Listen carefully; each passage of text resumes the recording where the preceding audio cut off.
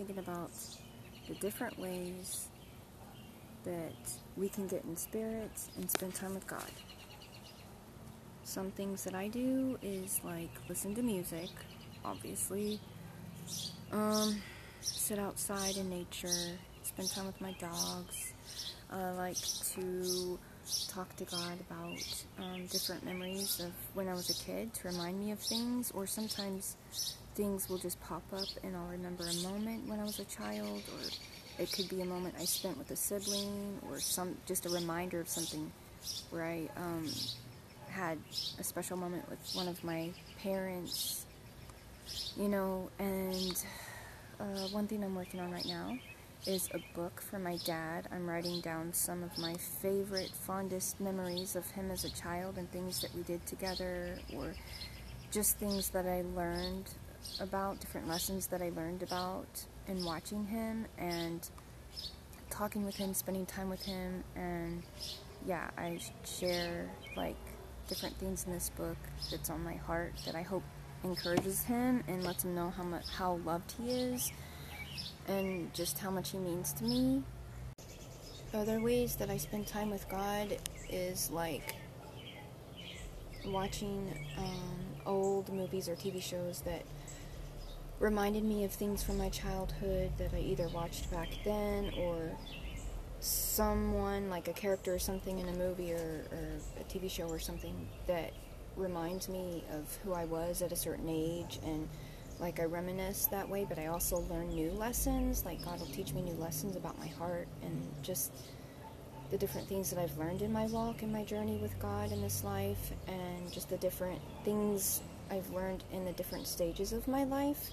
So I like to get in spirit and really talk to Jesus about the different ages of Jackie, the different time in my life, the different ages in my life, like God's expressed to me that he loves all of us, right? And he's expressed to me, this is something that just was intimate and beautiful that he expressed to me to encourage me one day. He was telling me that he liked all versions of me, and what I mean by that is he was telling me when I was inside my mother's womb, and then when I was born, baby Jackie, and then toddler Jackie, and little child Jackie, and he would just remind me of different things about me at that time, whether it's things that I said or did that he thought was cute. God does talk about this, you guys, and then he'll talk to me about different things, just different lessons I've learned about my heart over the years, and why I used to say certain things or act a certain way when I was a child, and just my own quirkiness, and uniqueness that we all have, right? Because we're all special to God in our own way. We're all unique. So, he was just talking to me about this, and then just the different things, the hard trials and stuff that I had to go through as a child, and then my teenage years, and then my 20s and 30s, and now my 40s, which I finally have felt so secure and happy with who I am. Whereas, even 10 years ago, I don't know how to explain it, but I love who I am now, and it took me finding God and finding my identity in Jesus, and really just coming undone before him to really even get to know who I am, because God is always constantly teaching me about who I am. So, with that being said, aging, right? The world, what I've learned, what I personally have witnessed in this world as a woman, okay, as a female, is that the world tells females that when they're 40, that life pretty much ends for them, and which is insane, I know, but that's just the flesh speaking, because most people look on the outside of people, they don't look on the inside, they don't look at the heart. But I still feel like I'm 6 years old sometimes, or 15 years old. And I sincerely really do forget my age, but my point in sharing this is like, age is just a number to me, and I'm very confident in who I am now because I have Jesus, and I'm not saying that I'm perfect and I have it all together. I just mean I'm comfortable in my skin and who I am as a woman, you know, who I am as a wife, who I am as a mother, and who I am as a human being. And I'm always learning about God's heart. He's always teaching me about who I am. But I'm just sharing this because maybe it'll encourage you that if you're like struggling because you're getting older, that like God wants you encouraged to know that it's just a number, and it's a beautiful thing. It's a beautiful gift to get older. Anyways, I had to attend to my dogs. So I was just talking about, like, if you are discouraged because you're getting older, I want to encourage you to know that who cares what the world says about age? Beauty is within, and you can find your identity in Jesus Christ. He can really fill you up with the self-esteem that you've never had before, and He'll just open your mind and heart to knowing more knowledge about who you really are. And that's where a person really finds their true identity. And anyways, I just wanted to encourage you to know that it doesn't matter how old you are, you know, that you're still beautiful. All of your flaws, or what the world calls flaws, it makes you unique. You know what I'm saying? Like, if you have scars or whatever, it makes you unique, and there's only one you. So yeah, these are just some of the things that I like to think about and talk about with Jesus. And it's strange to me, you guys, like, I'll jump off this topic in a moment, but how the women in Hollywood, like the older women, and I'll just name a couple, like Cher and Dolly Parton, you know, and other people who get like facelifts and I don't know, just all of that stuff, that it's unnatural for them to be aging in that way because they're not allowing themselves to age. And it's just unnatural. It doesn't look right. Like, I know that if I get to be an old grandmother, that I would like to embrace who I am, how God made me age in that physical manner, in that way, because it's natural and it's beautiful. But to see these older women who are grandmothers, you know, and even some who aren't, right? Like, Dolly's not, I don't think she's a grandmother. But anyways, and they don't look like grandmothers. They look like plastic Barbie dolls. It's so unnatural, and it's not beautiful. It's not. So I just wanted to, encourage you to embrace your true beauty and true identity, which is found in Jesus Christ. I just talk about this a lot with God. Like, we talk about this a lot.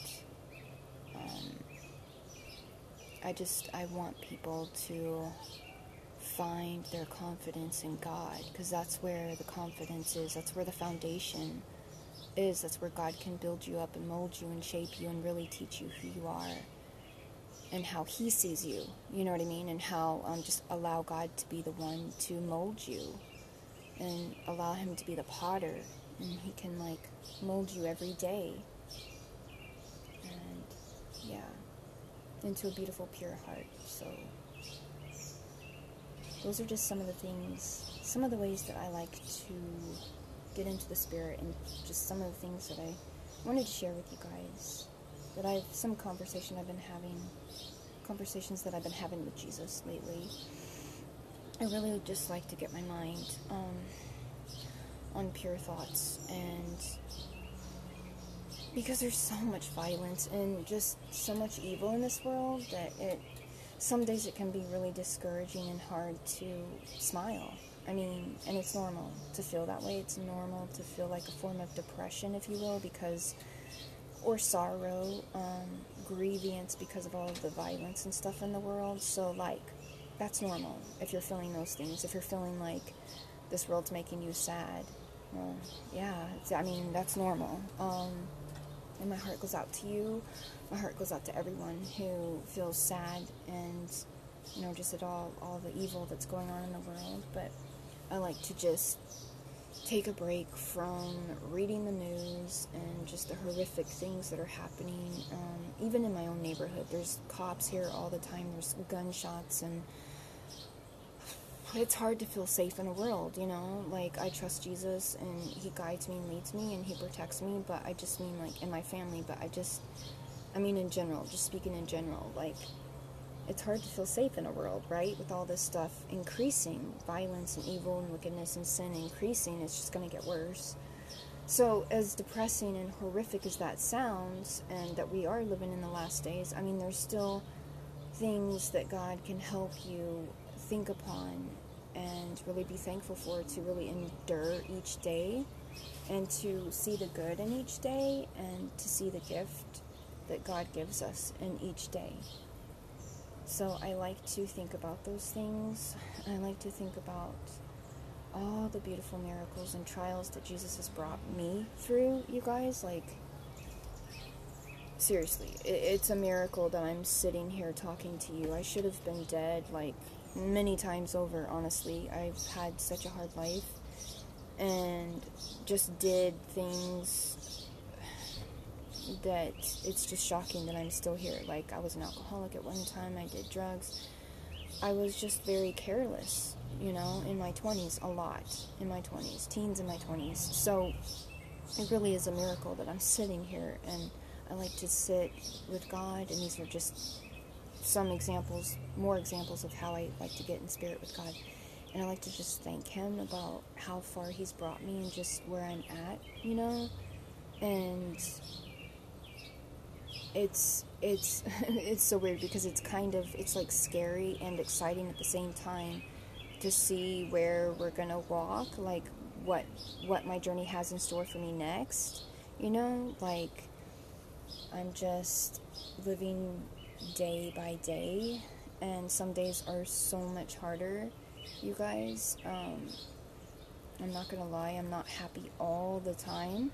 I have a lot of sorrow. I carry sorrow with me, as every believer does, for various reasons. But, I mean, like, you know, for lost souls, and just for the aching in God's heart, and, you know, for brethren and family and things like that. But I just mean, like, you can find joy.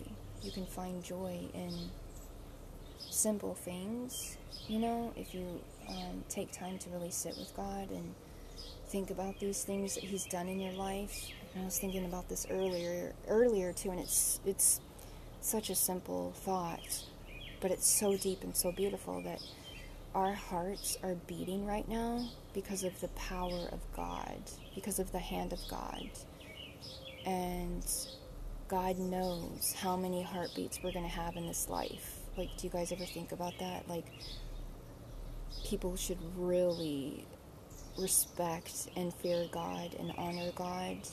I mean, just this thought in itself, I was thinking, if I didn't know God, this thought in itself would help me, like, gain a whole new perspective and fear of God, to know that he can make my heartbeat stop at any moment. He can take my life at any moment, and he knows the specific time and place that I will be, and how many heartbeats I've had in this entire life.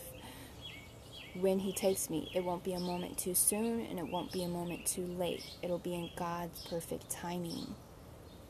And just to know that God can take my life at any moment, if he chose to, if he wanted to, for whatever reasons he had, that he could do it. He has that power, and he has the power to cast any soul and body into hell.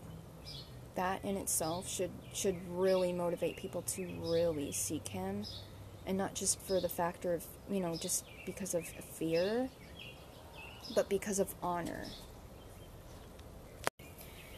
But some other thoughts I had were like, if people would just take the time to really get to know Jesus, and to spend time getting to know their Creator and building that relationship and bond, then, I mean, obviously, like, your life would have more meaning to you. It would make more sense, and people would naturally begin to fall in love with God the more they spent time with him and stuff. And I'm not saying, you guys, that there aren't moments when it's really hard, because trials do come, and with trials come pain and suffering. So I'm not saying it's always fun and you're always going to be happy and joyful. But with that being said, even in the darkest of dark moments, I know with all my heart that my God is going to see me through. He's going to get me through. And He always has. And even in my darkest and weakest moments, when my own faith, when I'm hanging on because I'm having anxiety or insomnia or whatever the issue is in the moment, whether it's a spiritual attack or whatever's going on, and if these thoughts flood my mind of hopelessness, there's always that anchor there.